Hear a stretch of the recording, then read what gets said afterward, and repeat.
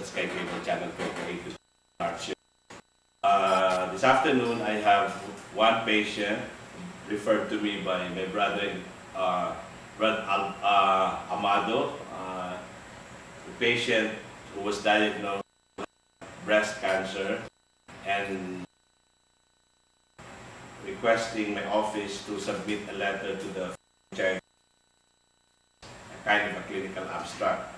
But before we do that, I would like to interview this patient for purposes of educating our viewers on breast cancer. Ma'am, good afternoon. I would like you to introduce yourself first to our televiewers.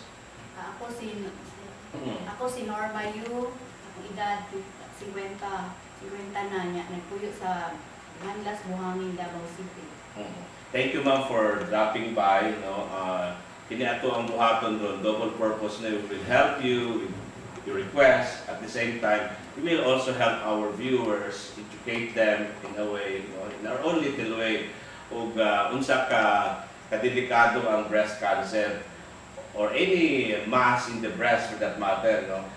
Sa imong case, ma'am, kanusa ka na-diagnose yun o na kay kind of a breast cancer? Katong 1999 na kuhaan ko breast mass. So, nag-start yun siya og mass. Sa kadakwa ang mass na nakitaan? Ako kabalo kung isa itong yung kadako. Pero nakapa, di mo ikaw nakakapa? Oo, ako nakapa. Nagpakuha na ako. So, duha ka buok siya na natagmay lang. Asa banda ka? Usually, ang susumangod, we divide it into 4 quadrants, no? Murag 1/4, 1/4.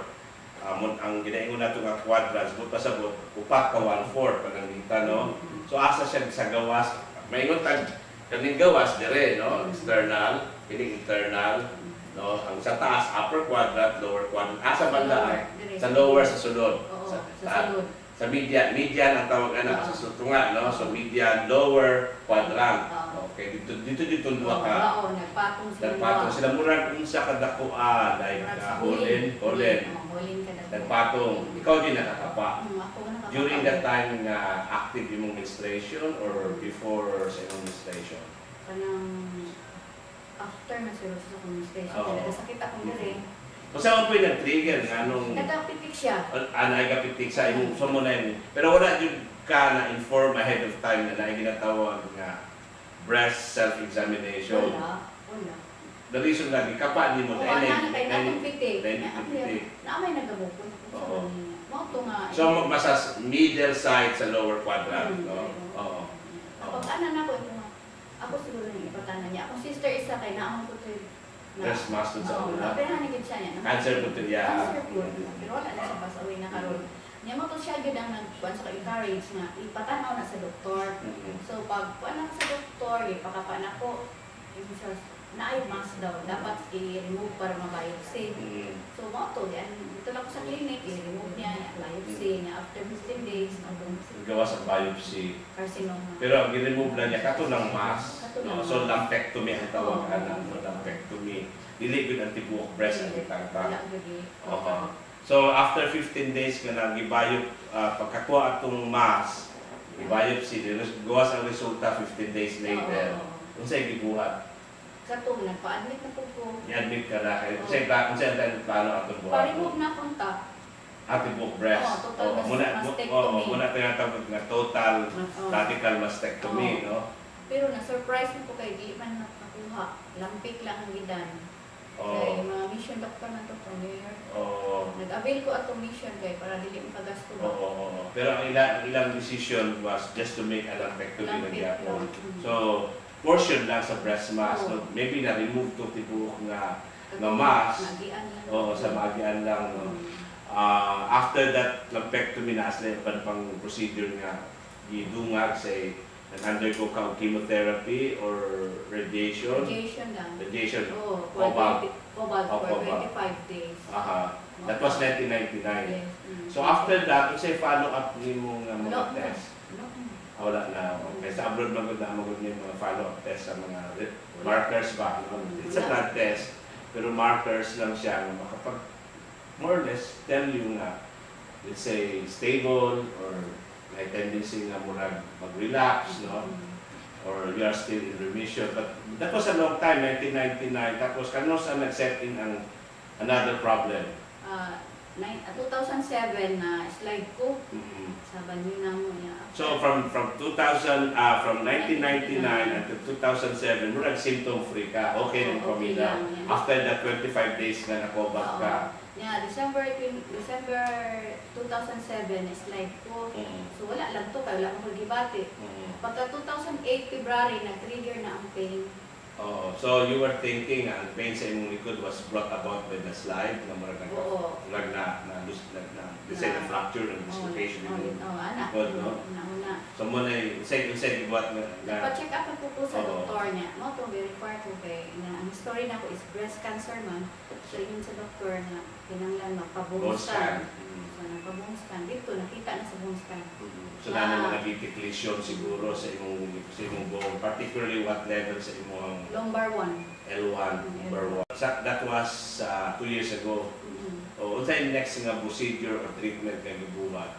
Kuan, mo na ni ron mag-undergo ko Supposedly cobalt. Cobalt na po. Ang ilang suggestion that was 2007 ka pa magpa-cobalt. Until now, wala ko ka na cobalt. Wala pa itong December. Atong tang dili February 7 ang February. Ngano wala man nag-resort, ngano wala dili man appeal sa imong treatment armamentarium ka ng chemotherapy. Sa may kuan mo wala man ang I-require ko test na kanang AC dato nga estrogen test. estrogen test. Kuan ko pa nila dire kay na-admit. Estrogen receptor. Oh, naamo ko tayo result O niya. asa pakikuan at tawag ng resulta niya ha.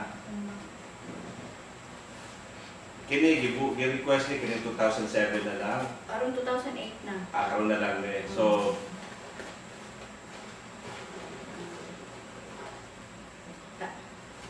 pero katong right after sa lumpectomy nimo tong 1999, wala suggestion nga magpa-chemotherapy ka. Wala yun.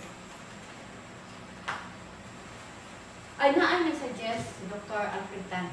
Oo nga, magpa-chemo dahil ko. After After lumpectomy usually, wala. Kato nang nagpa-bone-scan ko. wala na 95 days. Oo, murag- ultrasound. Murag mo gawas, no, once nga ang cancer cells mag-spread na sa bone, muna ginahingon nato nga metastatic na, no, nikalat na, and then usually metastatic stages can be 4 stages. Stage 4 na yun. Stage 4. Samantalang siguro katong gilampectomy ka na, ano ka sa stage 1 or stage 2 atong panahon na. Anyway, that's not too bad nga nagkuhan ka pa mula kang i-presume nato nga nag-cancer free ka from 1999 up to 2007. No?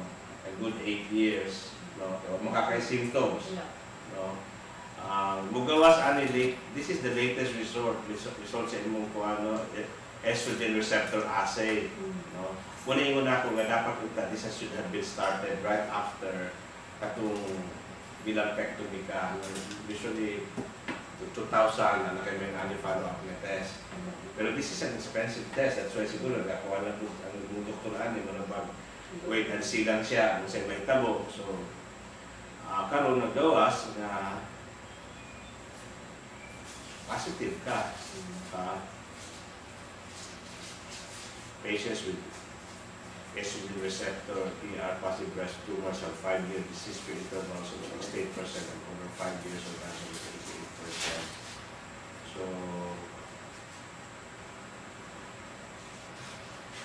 after this, nag-require na sila ang kuhan. Nag-suggest na sila ang cobalt and chemo. Nasa lagi kung hormonal therapy ang ipapansa ko. Hormonal da. Karon na, nasa tablet nag-require Primara. 400 lagi a day po. Hormone nga sa female. It's kind of a female hormone nga naman. O na take sa ako, masabay sa cobalt. 400 a day, good for 30 days. Wala ko daw kung nakainyo. Wala ka kayo. Anyway, the reason we're trying to cover this in the television is for purposes of educating, especially our women, the need for each women to be more conscious about the so-called breast self-examination. No? Karon lang gud nagkakabata ang mga afflicted with breast cancer. And studies have shown na kanang may mga igsoon with breast cancer, kukul imong tsansa nga naa kay breast cancer, no? Or imong parents na breast cancer, no? So murag na genetic predisposition. So in your case, we expect that imong soon na may breast cancer. Yeah, my father died sa Also, liver. tapos cancer. you're prone to siguro kung good cancer growth, no? Kay father more so.